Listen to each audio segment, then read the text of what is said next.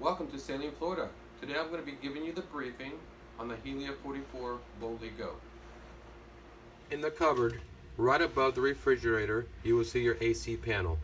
You have your outlets, microwave, salon, and the main. This main energizes this panel, so make sure you turn the main on first. Panel in the cupboard, above that, we have another AC panel. You got your air conditionings here. Air conditioning's here, and this one in particular is very important. No matter which air conditioning you have to turn on the air conditioning pump. Hot water and inverter charger.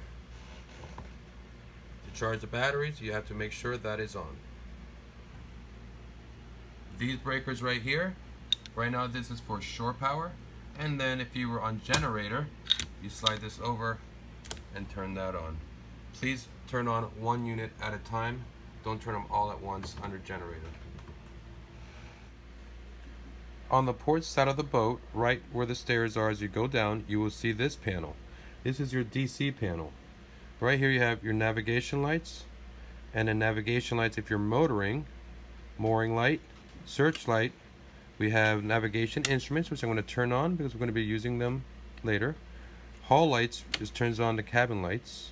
Refrigerator, fresh water pump, seawater pump for your anchor. These bilges are automatic right over here. You will hear a noise like this every time it turns on. Another refrigerator right here. Courtesy lights, Wi-Fi, auxiliary, and propane. If you're using a stove, you will need to have this on, which we'll be talking about it shortly. So the DC panel here, you have your generator.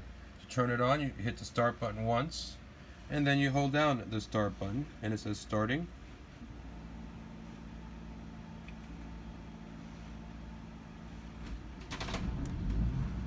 And there we go, she's on. Make sure all the AC side is off before turning this on. That's the way you turn it off. Okay, next thing we're going to do is check through hull fittings. So back to the port side where the DC panel was. I've already opened up the floors. Here we have a through hull fitting for a toilet inlet. As we walk to the back of the boat, we have an air conditioning pump and another through hull for toilet, which this boat uses fresh water, so this doesn't get used. As we walk back up the stairs and go to the starboard side, this is the master. And back down. Here we have another air conditioning and strainer and another pump. This is your generator, pump, and strainer. This was a little different. You need to remove these bolts to get access to the strainer. And the through hull fitting is down there. And here's your other air conditioning. As I walk towards the bow, you have another toilet inlet, which again, it uses fresh water. That gray box is your gray water. That goes right overboard above the water line. There's one on the other side as well.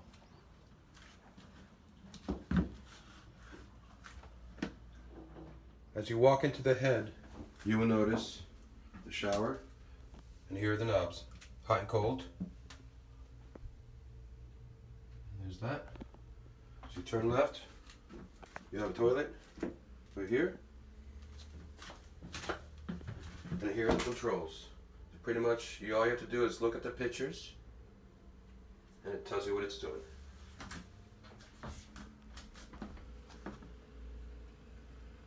Here we have one of the two air conditioning pumps. To clean the strainer, you go to the through hull. You would turn that through hull to the off position, which is that lever. Unscrew that strainer. Please do not lose the O-ring that's on the strainer. Remove the basket, clean it, and put it back on, and then open up the through hull and check for leaks. At that time, once you check for leaks, you can turn the air conditionings back on. Light the stove. First you have to make sure you go down the stairs and turn on the propane right here, which I already have turned on. And then you go over here to the controls, and then you turn that to the on position. You hear a click. Then here we have, you push in and turn and hold it in about a quarter turn there, and hit the ignite button, and it lights up. Hold it for about 5 seconds, and then release. There is a lighter provided for you as well, if it doesn't want to light with the automatic. To turn it off, turn it like this to the off position. You go over here, turn this off, and then you come back over here and hit this to the off position. That says propane. Right under the stove to the right, you have a freezer.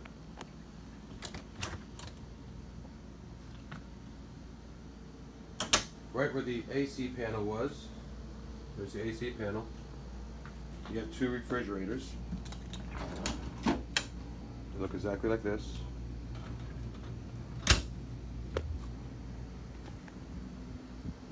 Your Volvo Pentas, sorry for the noise, it's a little choppy today, but back in this corner, right there, is your strainer for your engine. Okay, all you gotta do is unscrew the cap, take the white basket out, clean it, and put it back in, and then hand tighten. Do not over tighten the strainer. The other side is the same way. Here you have also 2 water pumps, so if one goes bad, you can switch. There's a toggle switch right there, and then there's a lever right there to switch from one to the other.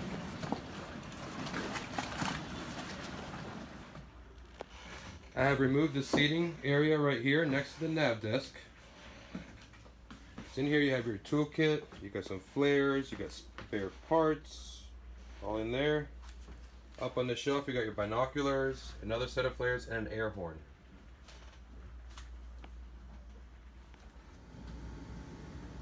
On top of the nav desk you'll find this book, and inside you'll find your registration, documentation, insurance, and all that great stuff. You'll also find our charts right here, and are customized for the local area. And you also see a downtown guide right here, so if you wish to explore downtown while you're here visiting us, you can't get lost. Outside in the seating area, right here, if you open that up, you will notice all your life preservers are in here. You also have some dock lines in here as well. On the other side, another area,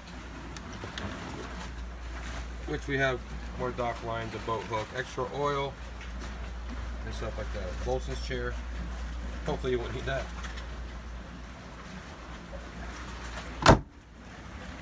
This boat is equipped with one 50-amp power cord. Before departing, make sure you turn off the main and the air conditioning. Then you follow the yellow cord to the dock. Inside this pedestal, you see a 50-amp breaker. Turn it to the off position, and then you're safe to unplug. To turn on and off the engines is a 2-step process. First, you gotta hit the on/off button. This lights up. After it finishes right there, then you can hit the start button. It works the same way here on the other side.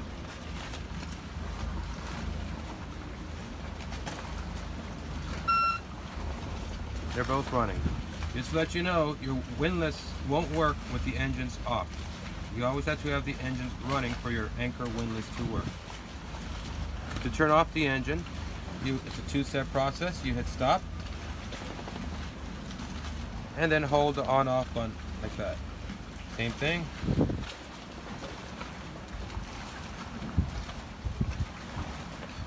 So it has a nice, huge Raymarine chart plotter. I know it's hard to see because it's a computer here, but it's a real nice one. Here you have your instruments, your wind, 13 knots right now. Your autopilot. To engage the autopilot, all you have to do is hit auto. Now it's engaged. it's hydraulic, your wheel will still be free, but it's disengaged. To disengage the autopilot, you would hit the standby button right here, and then it gives you full control again. Here are your throttle controls right here.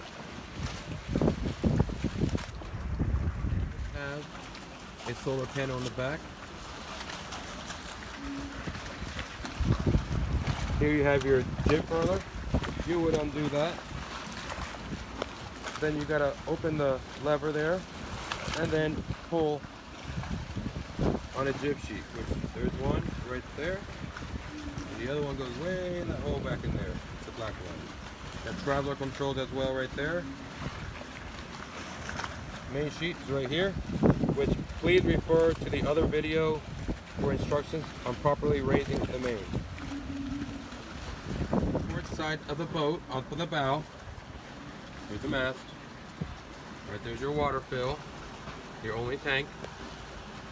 You see your windlass, and then you see a remote. It says up and down. The engine has to be on for this to work.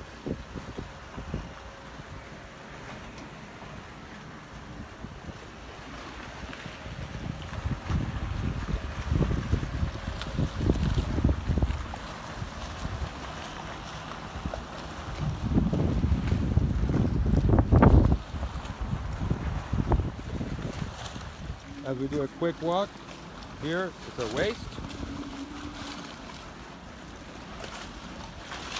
Walk further back, down the steps. And you're bringing it outward. Make sure your plug is in if you're using it. The back corner, diesel. Walk around to the other side. We have another waist. Another waist.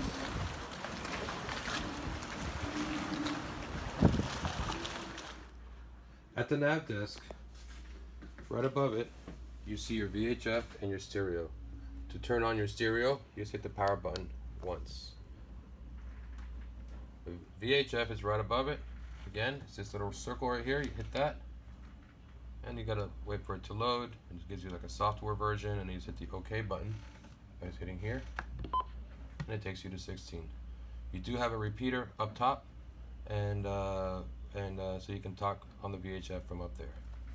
To the right, you got your water gauge, your fuel gauge, and the battery conditions, which currently we're plugged in. That's why it's at 100%.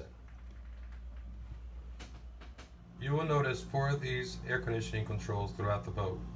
To turn them on, you would hit the power button right here, and then gives you the current temperature. It's hard to read, but it says cool right up here. Just set your desired temperature, and it goes from there. This mode setting right here, you can go from cool to heat to auto. You got fan speed right here. So, okay, that's about it. On the port side of the boat, you see your swim ladder, and to the left, here we have a shower, and then here are the controls for the shower. You got your dinghy there. You got a winch here for the dinghy. Just to let you know, this is electric, and we have one electric at the helm. Here's the button.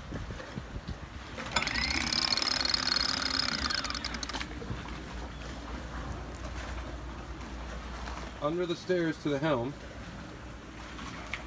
you find a life raft on this vessel and your boat hook, which is right here. This boat is equipped with a barbecue grill. Your controls are right here, and it uses the propane solenoid and the internal propane tank to use. So in other words, you got to hit the propane switch and then go to the left of the stove and flip that little button to activate the propane flow to the grill. Well, that concludes the briefing for this beautiful Helia 44 Boldy Go, and I hope you enjoy your sail.